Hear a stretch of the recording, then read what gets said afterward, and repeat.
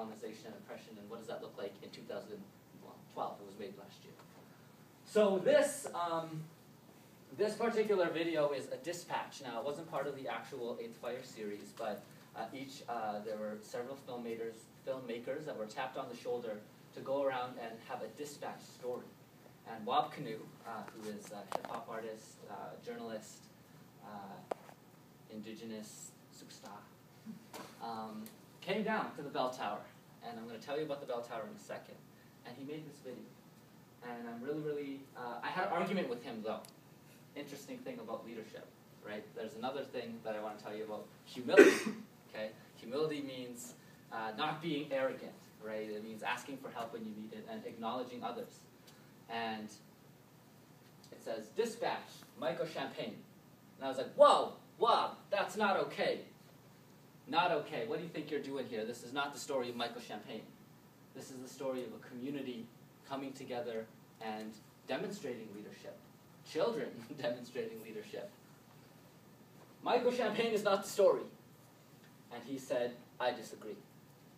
Your story is the story of your community. And your story needs to be told. How do you argue with that? Wow, jeez. But, so I was like, okay, fine. But in the future, no more Michael Champagne stories. Let's talk about the movement. Because if I stood at a bell tower every Friday by myself and rang the bell, who cares?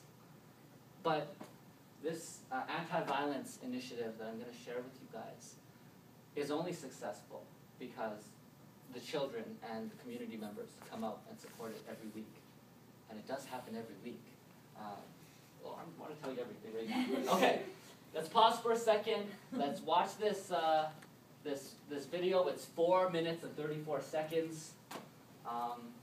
And yeah, it's a little bit emotional. Like, I get very emotional when I watch this movie because, I mean, this concept of integrity, right? Any actions that you do reflects your belief. And the actions that you're about to see in this video very much reflect my belief and the hope that I have in the young people in my community. And it's important, especially as a male, as a young man, to show other young men in my community that it's all good to have emotion. It's all good to be empathetic. It's okay to cry. And so I'm really happy to show those emotional moments, especially to our young men, because there is a very unhealthy, macho, westernized stereotype about what masculinity and men are supposed to be, and it's a crock of shit. So, anyway, let's watch a video.